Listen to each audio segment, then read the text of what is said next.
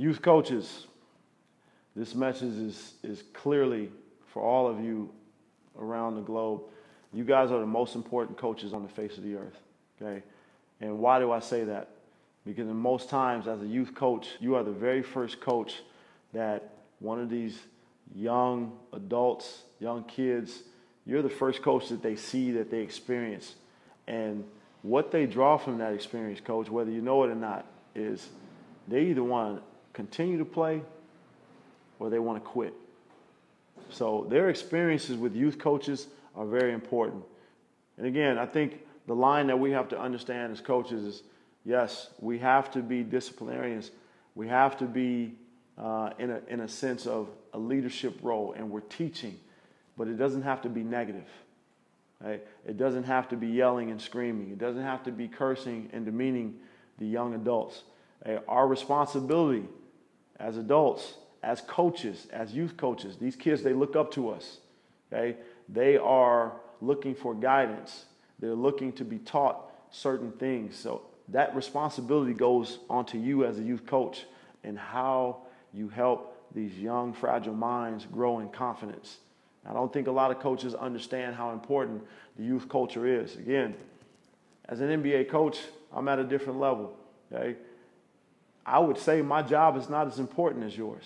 And I firmly believe that because, again, you're shaping the minds of young athletes and how they want to approach not only the sport, but how they're going to approach life.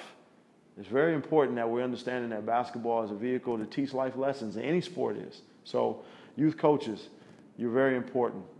Okay? So, leading into how you structure your practices and how you sometimes train youth kids that are not very good, you know, we always want to start with just a simple template. What are the key areas of basketball for youth? 1, ball handling, teaching them how to dribble with their right hand and left hand. 2, passing, teaching kids to understand the art of passing.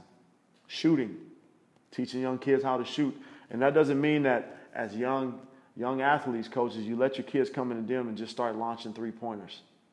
Sometimes, coaches, even with my guys in the NBA, we don't even shoot threes in a workout. So teach your kids form shooting. Don't let them shoot beyond 5 to 10 feet. Make them understand what it means to be able to take 5 shots from 10 feet and make 5 shots from 10 feet. Okay? That element of teaching will help them later on as they continue to grow. Defense. Teaching young players how to play defense from a footwork standpoint and just, again, providing the effort. Teaching them how to play the game from a ball movement standpoint. And not just dribbling and always trying to score, but teach young players how to pass the ball and understand how to move without the basketball. Layups.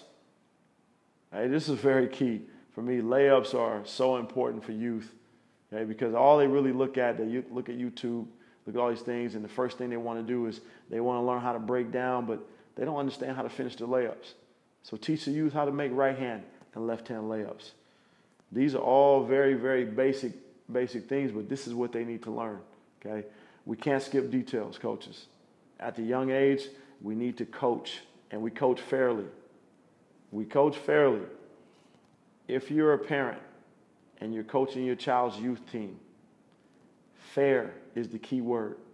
I understand as parents, we always want our kids to survive. We want our kids to thrive and grow.